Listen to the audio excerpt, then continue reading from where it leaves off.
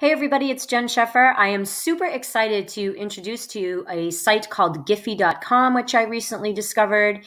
It's super easy to use, and you can incorporate animated GIFs and stickers into your slide presentations to add visual interest, to emphasize points, and to keep your students engaged in online learning. There is no need to sign up or log in with an account. It's completely free, and there's a huge collection of animations. So all you have to do to use this site is simply click in the search box here. I'm going to look for Thanksgiving animations. Maybe I want to create a gratitude presentation or something about giving thanks. So I search for the term, and in just a few seconds, many different options appear in the stickers category. They're all animated, super fun for kids. I think they're really going to love this. And you can toggle back and forth between either stickers, or you can search for GIFs right here. It's going to load different types of animations.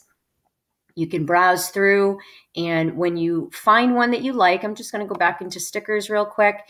There was a Happy Thanksgiving that I liked. So I'm going to click on the GIF or sticker that I want to use in my presentation. The nice thing about this too, just want to mention quickly, if you scroll down, you can see other animations too. So huge amount of possibilities for adding some really fun animation into your presentations. But when you find what you want, you're going to go ahead and click on Copy Link. You're going to select this middle GIF link button here and highlight it. Do Control-C to copy. You'll get the link copied to the clipboard notification here at the top. Then you just simply go to your presentation.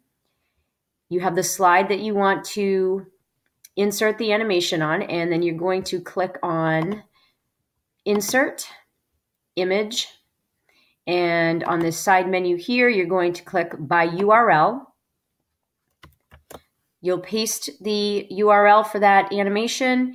Then you will just click on Insert, and then it is added to your slide.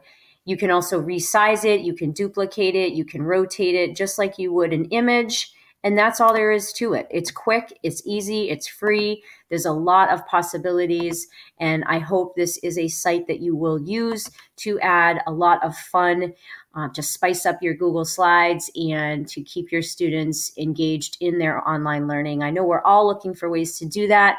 I think GIPHY is a very simple and effective way that will positively impact your online teaching.